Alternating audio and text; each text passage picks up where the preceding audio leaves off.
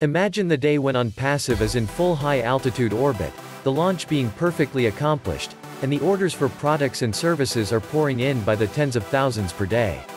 Imagine you are a founder with a good-sized customer base now automatically renewing their subscriptions every month because the depth, scope, and value of Onpassive's products proved to be even more superior and easier to use than anyone expected.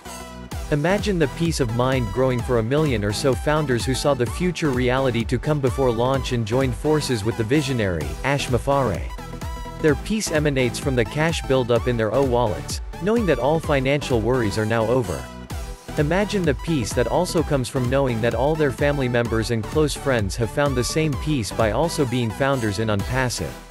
Imagine the harmony among all the people blessing and being blessed, sharing, teaching, learning, and helping others. Imagine no hunger, no poverty, no homelessness, or strife.